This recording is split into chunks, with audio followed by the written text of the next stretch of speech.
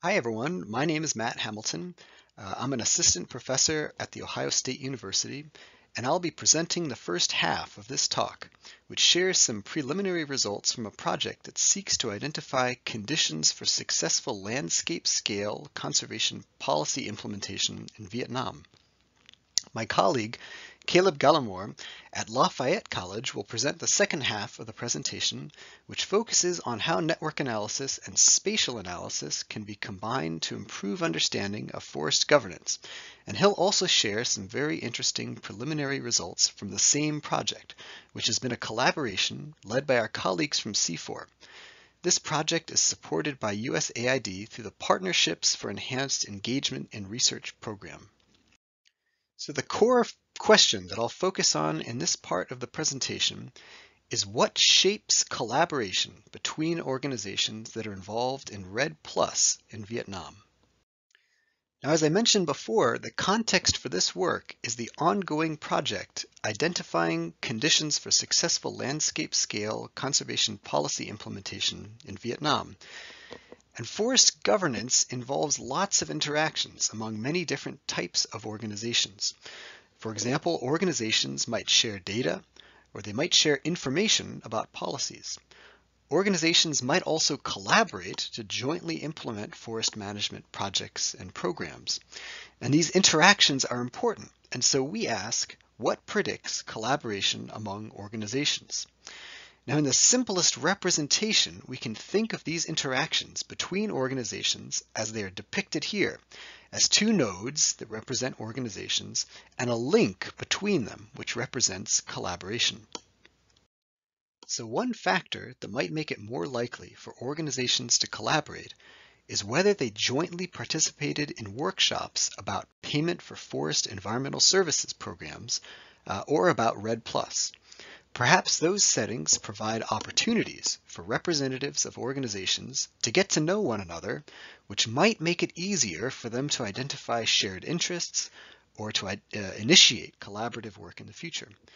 And if that's the case, well, then these workshops might play an important role in sparking cooperation within the broader network of organizations. Another factor that might make it more likely for organizations to collaborate is whether they work in the same provinces.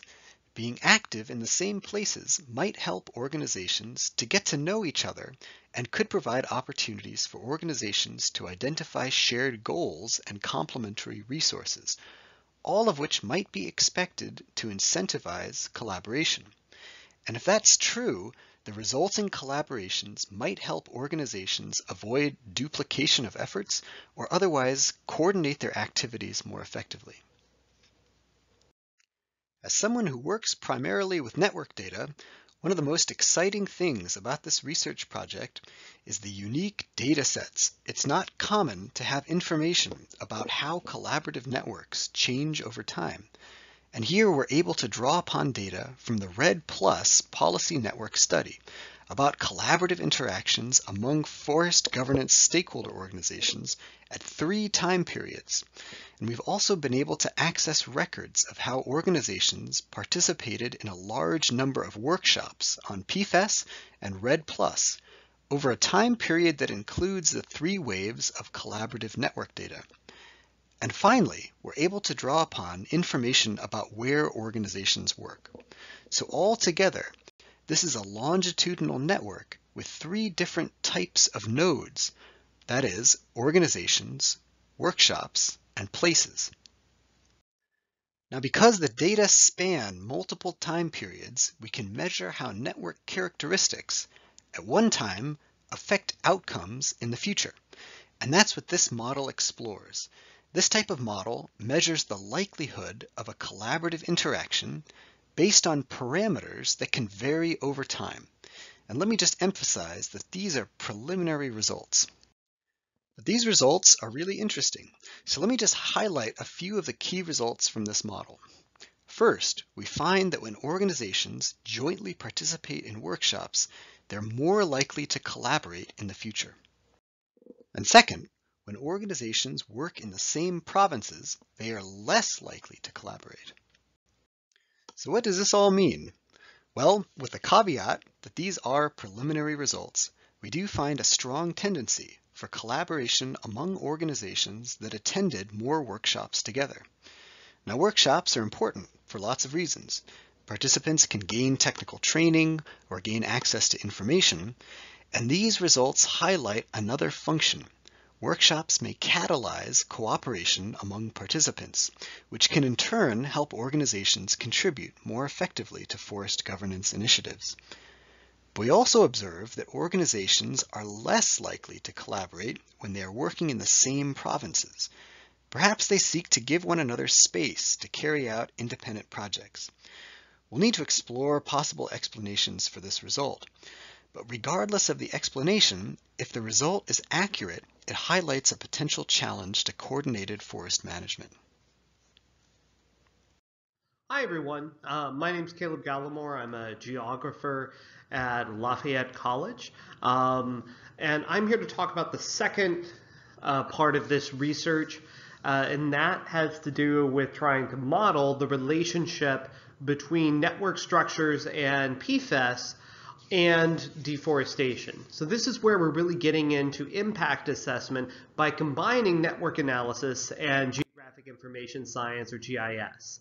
I should say that as in the case with Matt's part of the presentation, these are very preliminary results looking at the PFAS in Vietnam and its potential effectiveness on first slowing the loss of extant forest patches, and second, looking at how organizational activity in different provinces has affected loss of extant forest patches.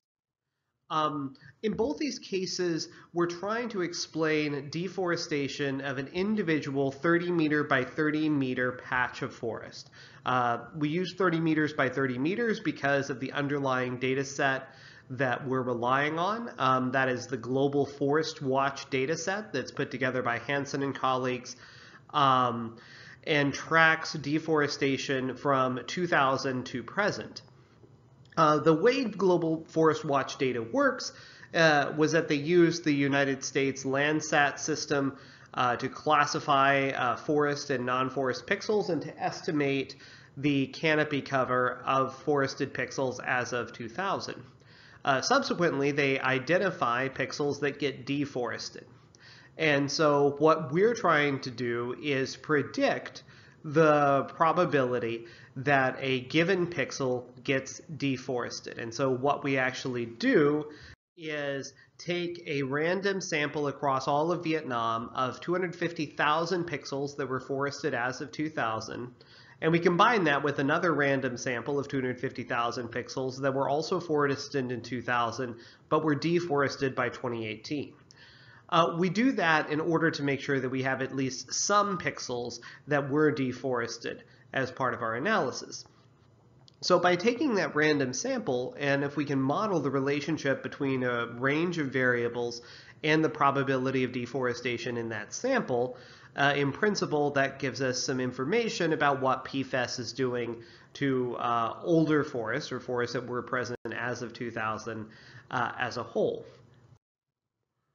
So to address the first research question regarding PFAS's effectiveness, we construct a binary variable that's 1 if PFAS is active in the province in which the particular pixel is found in a given year, and 0 if it's not. So in other words, if you imagine one 30 meter by 30 meter forest patch, if it is in a province where PFAS is active, then the variable for that year is 1. If PFAS isn't active in the province, it's 0. That variable allows us to estimate the average impact of PFAS on the odds that a pixel gets deforested in a given year. And I'll talk in a moment about the model that we use to do that. To address our second research question, we look at the number of organizations that are engaged in REDD+ or PFAS at a national scale based on CIFOR's Global Comparative Study on REDD, and we look at whether or not they have activities in a given province. Now, basically the way we did that was we went through organizations' websites and looked at the projects and activities that they listed and used that to figure out what provinces they were active in. Now, the problem is that it's actually fairly difficult to identify the exact time periods in which they were active. So we had to use a little bit of guesswork in that process. So there's a bit of uncertainty here about when exactly each organization was where. But as you'll see, despite that uncertainty, we still find some interesting results. The basic idea here is that we can, if we look at the organizations that are active in forest issues that are showing up in each province, then that allows us to sort of estimate how organizational diversity is affecting forest loss, with the expectation being that a more diverse group of organizations in a given province is going to help stem forest loss. In addition to that, we have a series of control variables, typical variables that you would expect to affect the propensity for a forested area to be deforested. So we look at the distance of a given pixel from the roads. We look at how much of the surrounding area is in cropland. We look at the initial canopy closure. We look at what the elevation is and surrounding terrain ruggedness, assuming that more rugged terrain, it's going to be a little harder or less attractive to harvest. And then finally, we have random effects by PFAS region. In the future, we're going to increase that to random effects by province as we have bigger sample sizes that we've estimated. So the way we're going to try to estimate our effects is to use a Cox proportional hazard model. These are statistical models that are pretty commonly used in engineering and medicine. That was kind of where they originated. And their purpose is to help you estimate what the relationship is between a set of variables and the risk of an event occurring in a given time period. So originally, they were used to model the amount of time it would take, say, for a part of a machine to fail or for somebody to succumb to a disease. In our case, we're actually using it to estimate, to model the amount of time it takes for one of these forested pixels to get deforested. Interpreting these is fairly similar to logistic regression, and that's the way I'm going to discuss it here. The main difference is, whereas typically in logistic regression you're looking at cross-sectional data, in this case we're looking at panel data. So we have the same pixel observed over a period of 18 years, any year in which it might be deforested. The reason we're taking this approach is that it allows us to model the probability that patches get deforested before and after PFAS gets implemented in a province. And so that helps us deal with sort of selection effects and some of the other issues that commonly make it difficult to assess the impact of policies. So this gives us a nice, efficient way to try to estimate what PFAS is doing when it's going into effect. Now keep in mind, that's only going to give us an estimate of the average effect across an entire province, right? So that could in fact mean that we underestimate the effect a little bit if PFAS is only active for certain parts of a province and not an entire province. So these are the results of the initial model. The way you read this is that the points show the actual coefficient estimate, and the bars show the 99% confidence intervals, if I remember correctly. And so that shows you a little bit of the uncertainty. Like in logistic regression, the coefficients are representing estimated impacts on the odds of observing an outcome. Now, odds aren't quite the same thing as probability, so the odds are the probability of observing deforestation divided by 1 minus the probability of observing deforestation. So it's sort of the ratio of the probability of seeing deforestation or not. So as that ratio gets larger, you're saying that deforestation is becoming more likely. As it gets smaller, deforestation is becoming less likely. The coefficients here are expressed in terms of changes to the odds ratio. So if you think about how we interpret these, it's that if you increase the given dependent variable by 1, then you take this coefficient and you multiply it times the odds, and then that's the new odds with the increased value of the variable. What that means is that anything less than 1, because it's multiplicative, is decreasing the odds. Anything greater than 1 is increasing it. If it's exactly 1, there is no effect. So looking at the results here, there's a few things that are quite important, right? So first, deforestation declines substantially when PFAS becomes active. And so we estimate that there's about a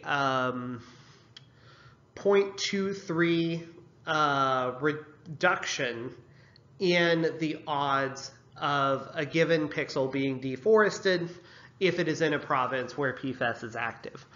So that's quite substantial, right? Because again, we're talking about average effects across the entire province, and we're not necessarily capturing the exact geographies or watersheds in which PFAS is active in this model. So the effect could be, in fact, stronger. Second, we also find a moderate decline in deforestation when additional organizations are active in the province. Now, that decline is a lot smaller than when PFAS goes active, but you keep in mind that in many of these provinces, we're looking at, dozens of organizations perhaps being active in a variety of different projects, and that starts to add up substantially, right? So, having 20 or so organizations working on issues in a province would be anticipated to offset odds of deforestation for these pixels that were forested in 2000 by, roughly as much as PFAS itself going active, right? The good news here is that these two relationships are somewhat complementary, right? That they're not necessarily competing with each other. So to summarize that, we do have evidence that PFAS lowers rates of forest loss for forest patches that were standing in 2000. There's evidence also that organizational involvement at the provincial level is associated with lower deforestation risk. But there's still a lot of work to be done. So we need to increase our sample size and look at more complex measures of interorganizational network structure. And so those are things that we're going to be looking forward to doing over the coming weeks. This is Matt Hamilton again, and I just wanted to highlight a few additional next steps that we've been pursuing. One is to complement our data on forest loss with measurements of increases in forest cover, which will give us an idea of the net change in forest cover, and in turn will allow us to evaluate the effects of PFAS on forest losses and gains. We also plan to apply network tools and perspectives to forests themselves.